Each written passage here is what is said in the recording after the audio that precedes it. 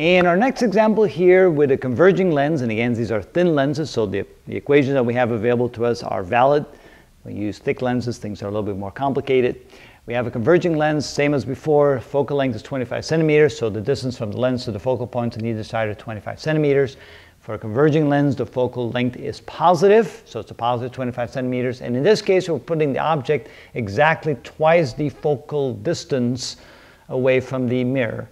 Not mirror, but lens, and so that's 50 centimeters. So let's use our ray diagram to find out where the image will appear.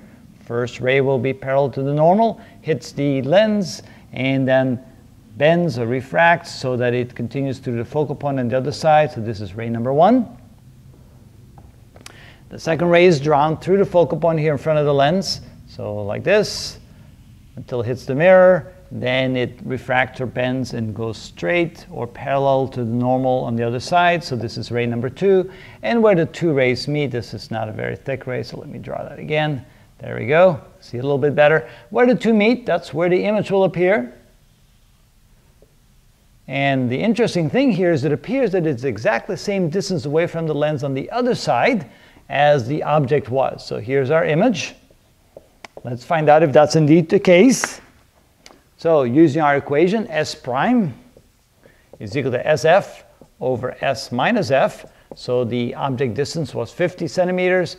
The focal length was a positive 25.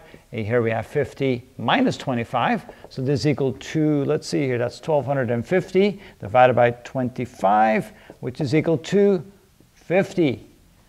All right, now let's say it's centimeters, because all the units were in centimeters. It's a positive 50 centimeters. So first of all, we know that the distance from the lens to the image, S prime, is equal to 50 centimeters.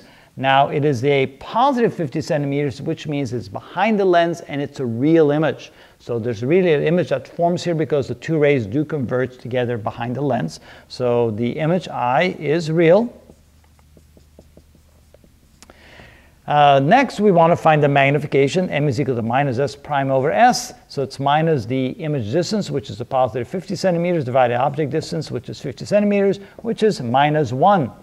That means that the image is exactly the same size as the object, and it's negative, which means it's upside down or inverted. So the image is inverted. So here you can see the case. Remember, in the previous example, when we put the object far away from the lens, the image formed very close to the focal point. And that's important in future applications, so remember that. Now we see that when we place object distance exactly twice as far away as the focal point, then the image forms on the other side the same distance away from the lens. It's upside down, magnification is 1, and it's inverted. So now we're going to continue showing some examples by moving the object closer to the lens and see what happens next.